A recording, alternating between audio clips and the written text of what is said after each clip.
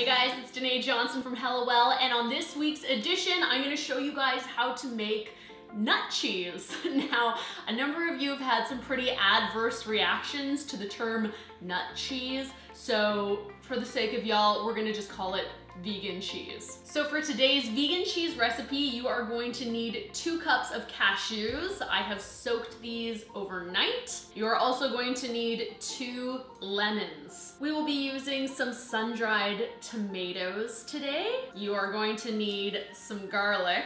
Now, what gives vegan cheese the cheesy flavor is nutritional yeast. So we are definitely going to need some nutritional yeast today. And then for our spices, you guys, we are going to use a combination of sea salt, we are going to use some garlic powder, and we are going to use some paprika. Okay, so this is a really easy recipe. Our first step, we're going to take our 2 cups of cashews that we've soaked overnight. You're gonna wanna get a strainer and drain and rinse your cashews.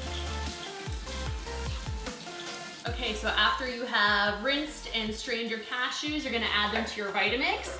Now, I gotta say, it is pretty important for nut cheeses, or vegan cheeses, sorry, that you have a high-powered, high-speed blender. Otherwise, I find the consistency of the vegan cheese just isn't quite as smooth, soft, succulent, delicious.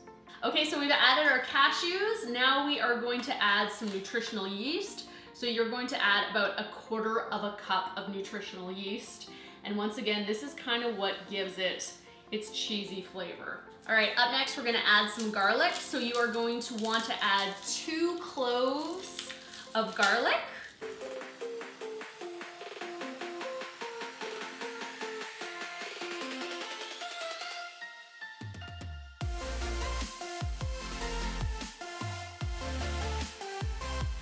Okay, so after you've added your garlic, we are going to add some sun-dried tomatoes. So I've got about 4 sun-dried tomatoes that I'm gonna add to my Vitamix. All right, up next we are going to add some lemon, and that's gonna give the vegan cheese just a little bit of zest. So you're actually, speaking of zest, going to zest 1 lemon into your vegan cheese mixture.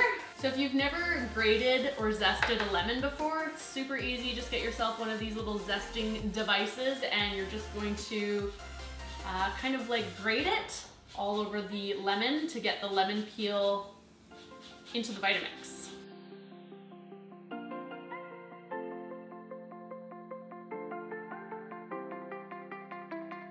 Okay, so after you've zested your lemon, you are now going to juice both of your lemons.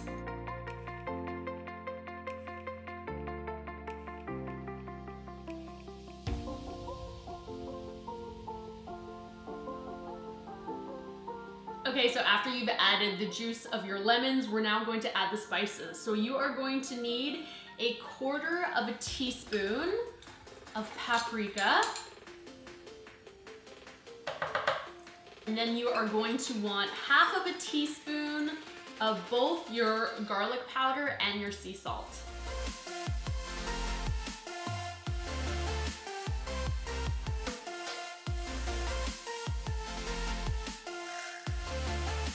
Okay, so we've added everything to the Vitamix, so you're gonna wanna get yourself a tamper, put the lid on your Vitamix, and then you're gonna wanna get yourself a cup of water. Now, we might not need this entire cup, so I'm just gonna start the Vitamix and I'm going to add it gradually.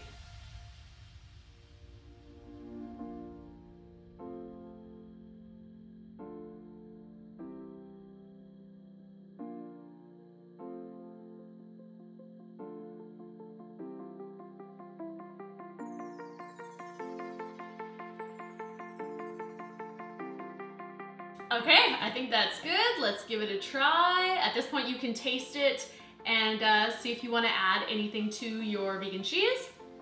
That is really, really good. So at this point, a lot of people will put their nut cheese into a cheesecloth, and what that does is just helps to take out some of the moisture from the vegan cheese to make it more of a firm cheese-like texture. I personally, I'm like, I don't care. I just am down to eat it as is. So if you like, do the cheesecloth thing, but for me, I just take it right out of the Vitamix, put it into a glass container, and it's good to go. So one thing that you guys may have noticed with this recipe is that I did not put any oil in this nut cheese. A lot of vegan cheeses, actually pretty much every vegan cheese recipe I've seen has oil in it, and for me, I just don't feel like it's necessary. I think that fats are great for us, but I would rather get my fats from whole foods like avocados or nut butters or the cashews that are already in this vegan cheese, and oil is just kind of an empty source of calories. So I always try and omit it from my recipes as much as possible.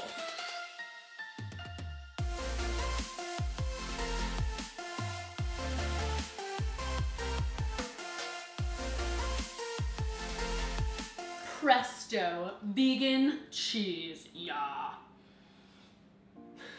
Let's be honest, you guys. Vegan cheese is not gonna taste like real cheese. Nothing tastes like real cheese, except for real cheese. However, if you cannot eat dairy or you don't wanna eat dairy for whatever reason, health or ethical reasons, in my opinion, this is as good as it's going to get. I eat this vegan cheese all the time in salads. It's also fantastic in place of cheese. Anywhere you would normally eat cheese, you could put this on it instead. So in burgers or sandwiches or with crackers.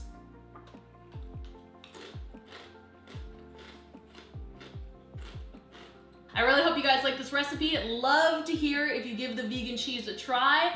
Comment below, let me know what you think. Give the video a thumbs up and hit the subscribe button down below if you guys want to see any future videos. Thanks for watching. See you guys next time.